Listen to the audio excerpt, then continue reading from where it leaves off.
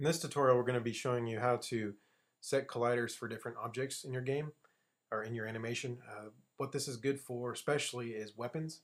And in this case, we're going to put a collider on the sword. So as he's swinging, it's going to come down and have a collider. So if there's other objects in our scene, in our game, with colliders attached to them, this sword is going to interact with it and it'll fire back a function call that will let you trap it in your code logic. Now, colliders can be turned on and off just like textures, so you don't have to have them on the whole animation, which is really good because if he was just standing or walking around with a collider on, he'd be hitting things and getting a lot of false readings, which is not what we want. We only want him to get a hit when he's actually moving the sword with intent to use it. So in our attack animation, I think the best place for the collider would probably be where the sword changes into a swishing motion. So on this keyframe would probably be our best collider keyframe. So let's go over here, click on collider key. Now defaults to none. We're going to switch this to box since that'll fit our sword better. And it brings up some options here. Now the first one is this a trigger? In Unity, if you're familiar with colliders in Unity, there's two types of colliders. There's trigger colliders and there's collision colliders. The triggers are just a registration of if something hits another thing, then it fires that trigger.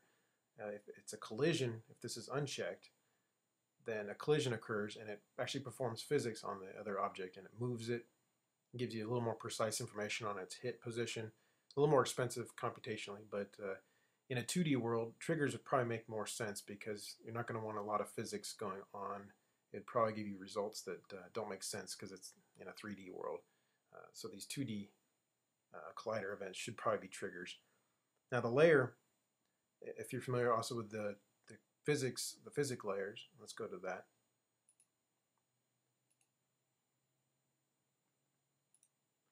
You have a matrix here of what layers can collide with other layers. This prevents things like you hitting your allies. So if your allies are on a layer and your weapon is in a layer, you don't want those two to collide, so you wouldn't have a collision matrix entry for those two. You'd probably just want your sword layer to be colliding with an enemy layer. So I go back into this. We can tell our layer to use the animation layer, whatever layer we've set this knight. So if we had a knight layer set up, this collider would just inherit that layer. Or we can uncheck that and explicitly state what layer we want this collider to be on.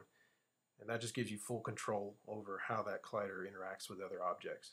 I'm going to just default it to the use animation, so it's going to use whatever that knight is using. So let's go ahead and set our collider. It starts at 0 size, and you can see it's not there. So I'm going to go ahead and just kind of guess it here. If I click match texture size, it's actually going to make the collider for the full size, which is not what we want because this image is actually really large because of the swoosh. So I'm going to change this, let's say 40 across. That's about the width of the sword. And maybe 120, 180 high.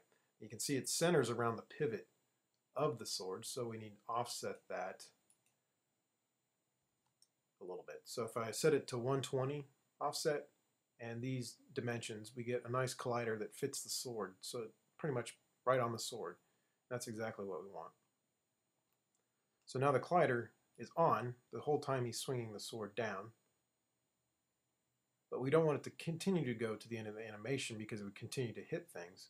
So we're going to take it off just like we took off the swoosh. We're going to take it off at this frame. So we'll pick a collider key and we'll switch it to none. So now any time after that, it's going to be gone. So you see it comes on, comes down, and then goes off. So if we play, you can see it doing that.